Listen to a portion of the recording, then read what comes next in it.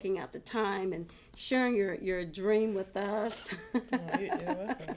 Thank you so much. And Edward, you did such an awesome response to our viewers. I know Xavier, Lily, and Destiny, and Johanna, Jordan, and Nevaeh, sorry.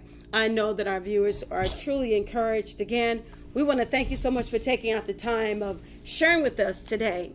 Thank you very much again. Each of them had different views of different things that they've gone through, because we all have different things that we go through in the walks of life, whether you be in college, you're a young rising 4th grade, or rising 5th grade. What grade are you going to be in, sweetie? 10th grade. And what grade are you in? College. These college students in what grade, baby?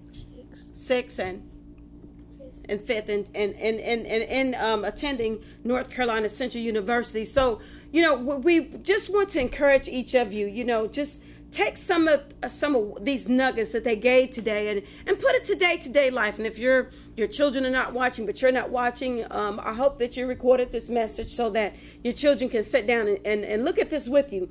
We would love to have you on the show with us. You're more than welcome to visit us at our website, which is under construction at this time, because we are a new program, Youth Talk Now.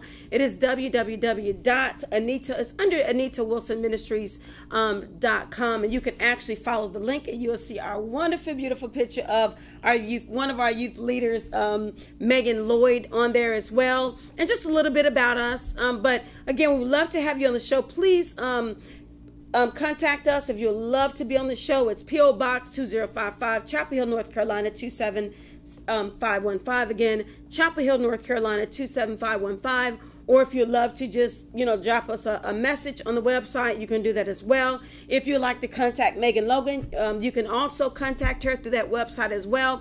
But again, we thank you so much for taking out the time to enjoy today's show with us, Youth Talk. And the topic again today was how not to become entangled when going through transitions. Thank you.